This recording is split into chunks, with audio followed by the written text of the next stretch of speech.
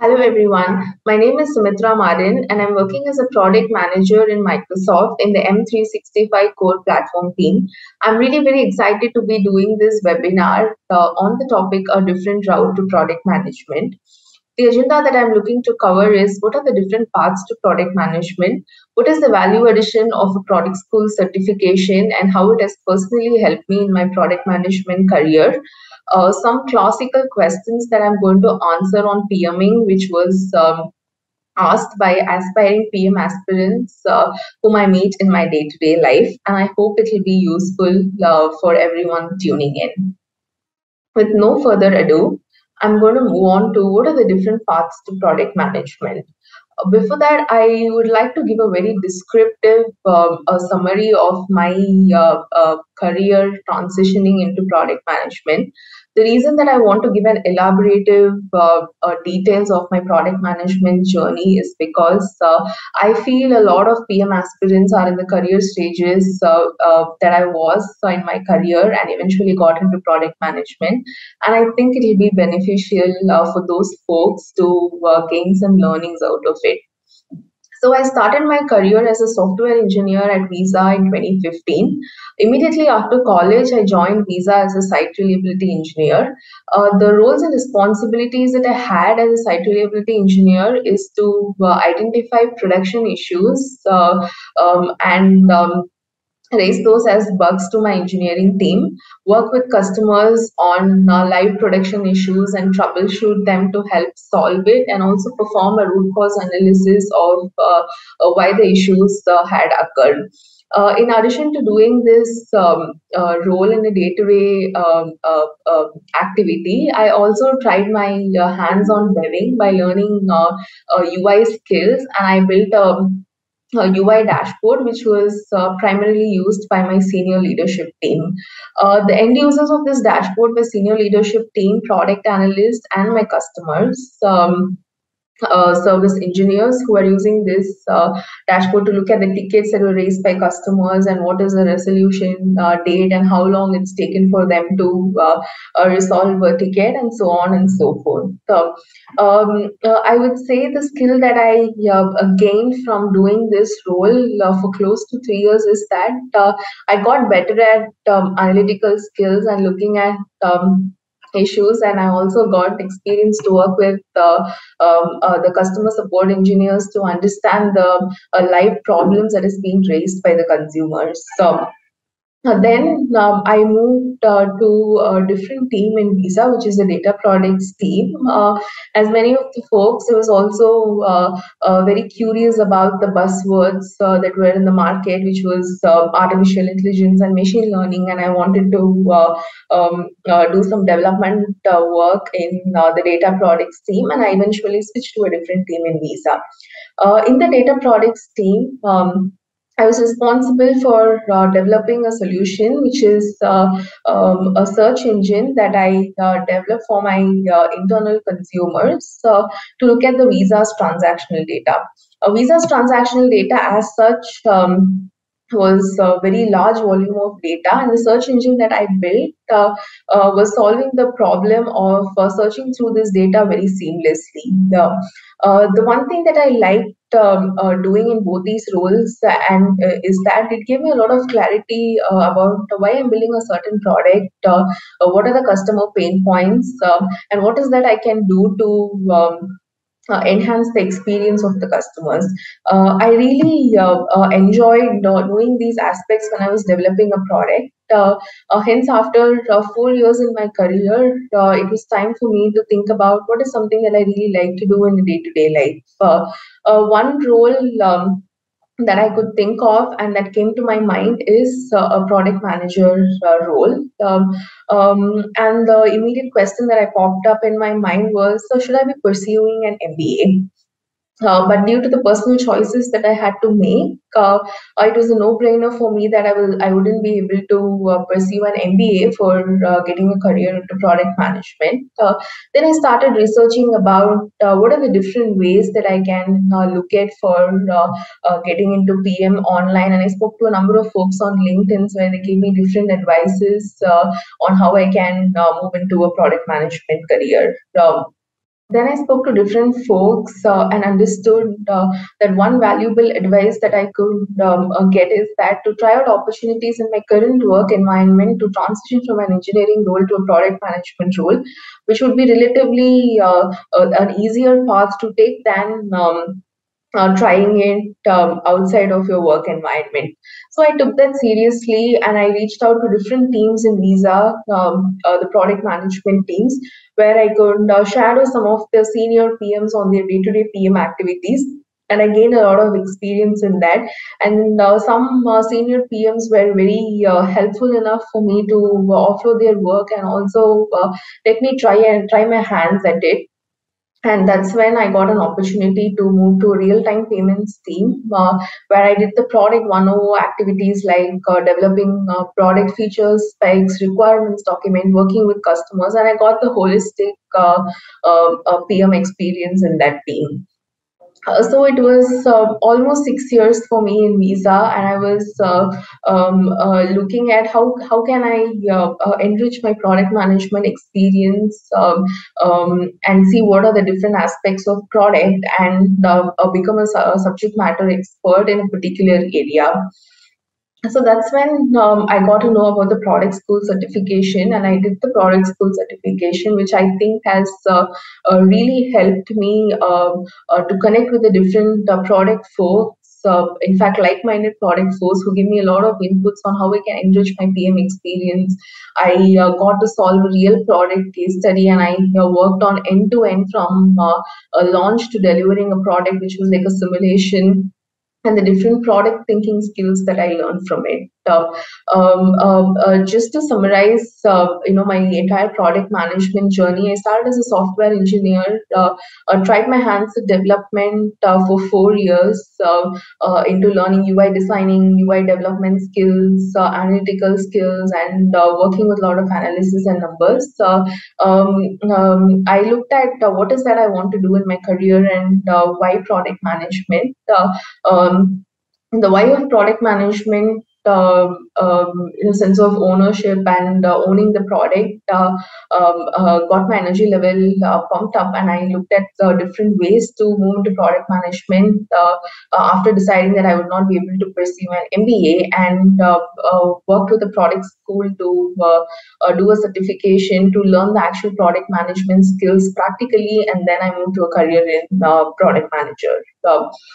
I will say the key takeaways from the product management journey is that first answer the why of why you want to get into product management. Product management is a role that gives you a sense of ownership, that you will be developing a solution end to end, working with different parties that they are involved in the product, and it's a very important role for the success of any product. That is one. And the other thing is, if you're looking to move into product management, explore the opportunities that you have in hand, which is in your current work environment. Research on internet. Trust me, there are a lot of resources that's available on internet that's going to help you make this switch. And the third important thing is that try out product roles before taking in a full-time product management role. Shadow senior PMs, try to understand what their day-to-day activities are, learn about the different product functions, and see if it really interests you before making the switch. And the fourth is, which I think is an important factor in any job search that you're going to do, is build an effective resume. It's very important to highlight your skills and experience in your resume, and show that what you're really capable of. And I think these four should be the four takeaways of different paths to product management. Moving on, what are the value of a product school certification? There are a lot of skills and abilities that a product manager require, and it's possible to learn the skills and the abilities while you are doing a product management role. But the kind of experience the product school certification is going to give you is almost equal to a practical experience that you get as a product manager. I think in my experience, what is really very important to break into product management is that getting to know the like-minded product folks, networking, and understanding if there is any opportunity that can open up for you for making this transition. And definitely, product school helped me in that. And the second most important thing is how to improve your confidence that you will be able to land a product manager a job. Because most of the PM aspirants in their current roles will be QA engineers, will be software engineers, will be into marketing and different kind of roles they'll be doing. I think a product school certification will eventually give you the confidence that you will be able to land a product manager a job through its PM case study experience. Like I said, the PM case study experience really valuable because you will be working end to end from a product. And even though you will not be able to deep dive into every elements of it, I think it gives you the different flavors of product thinking, and it will help you think product sense when you're actually doing the assignment. And one of the another important skills for a product manager is to have soft skills. When you think about a product, when you try to solve a problem, I think it's very important to have clarity in your mind while explaining the problem statement or what is the solution that you're proposing and talking to different engineers, different design teams. So, soft skills is an area that you will be able to get some tips on how you can improve through this product school certification. And the two main important things that I've highlighted in my product management journey is that how can I explore job opportunities when I'm trying to transition. So product school is a place that will give you ways on how you can do this exploration and how you will be able to find a job opportunity, and then it's up to you to do the work to get there. And building effective resume is a common thing in any product search, and the product school certification will give you certain tips and tricks of how to make your resume stand out, and it is definitely very valuable. And for newbies into product management, it's most common that the different functions of product management is not something that you can Google on the internet and learn about, because different organizations have different streams in product management, and the product school certification helps you learn those different functions and understand what are the different fields in product management and what is that will be suitable for you in your long-term career journey as well.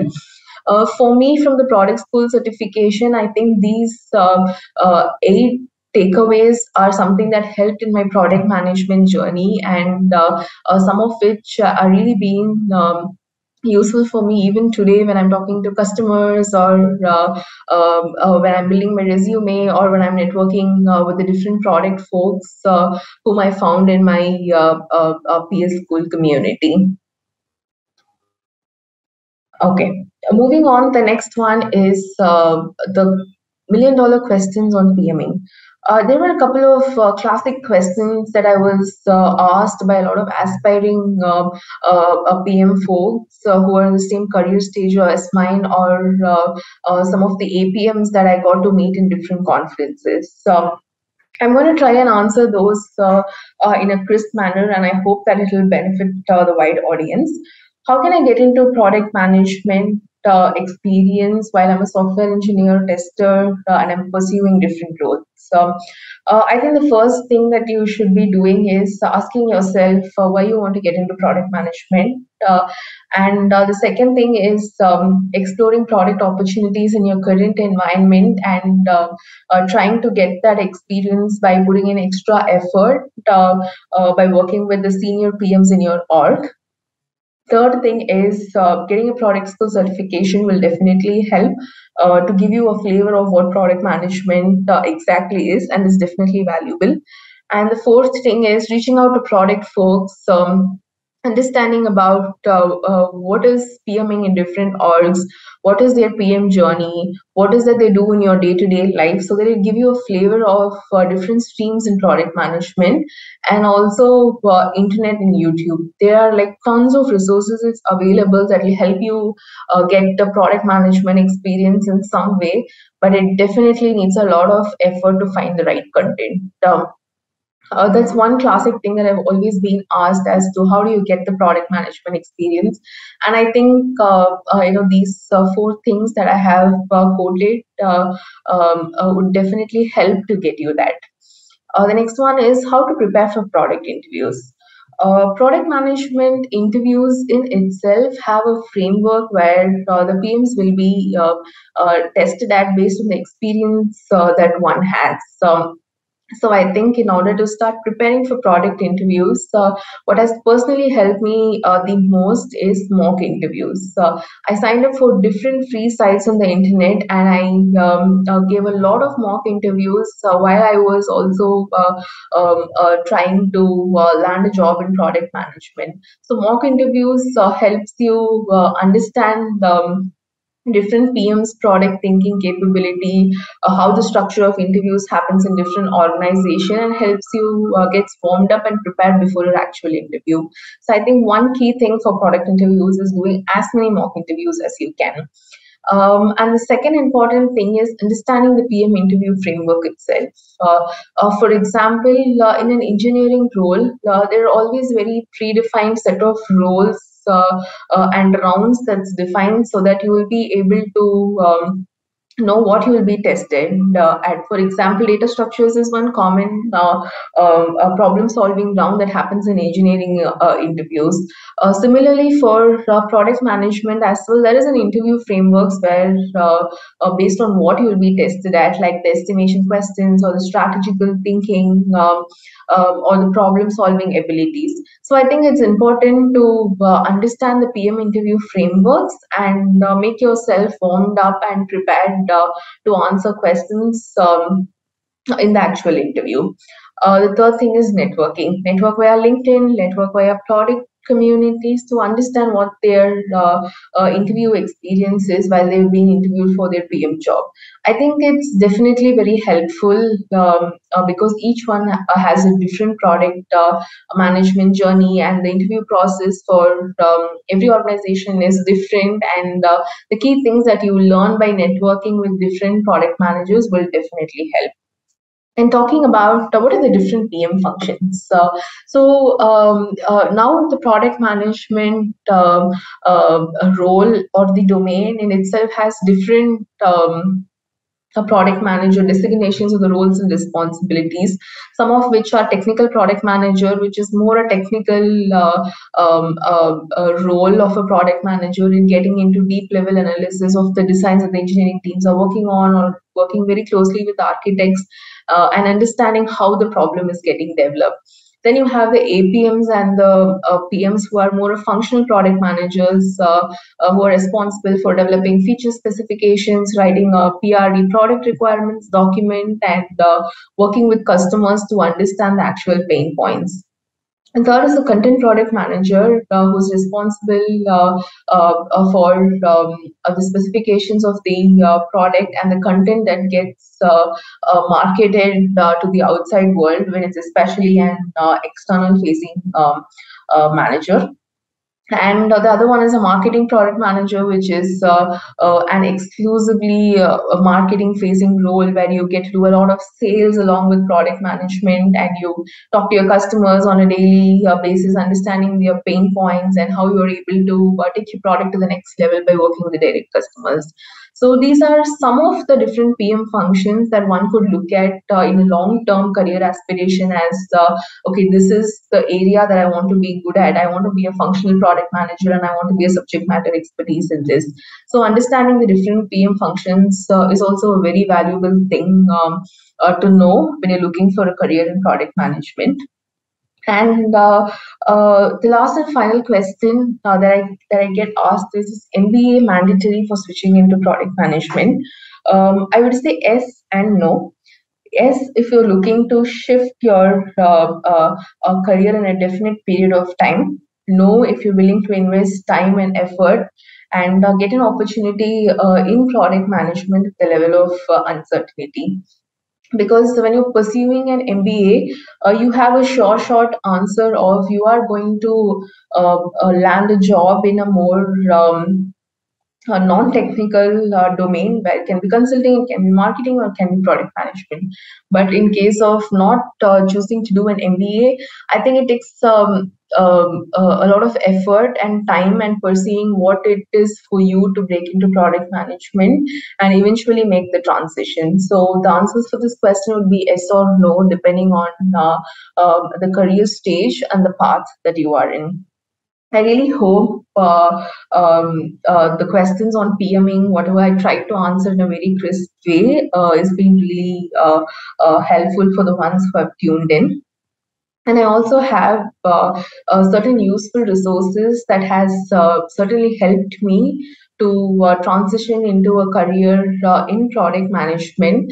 And I would strongly recommend to go through these books, this valuable LinkedIn product profiles, this mock interview sites for mock interviews, and amazing YouTubers that you can follow for preparing for your PM interviews. This has definitely benefited me in a really valuable way, and I hope it will benefit you as well. And that's all. I think this is the agenda that I had in mind, and I wanted to share this through this webinar. And I'm always available on a LinkedIn. You can see my LinkedIn profile, and please reach out to me if you need any help. I will try my best to help you in the ways that I can. Thank you so much.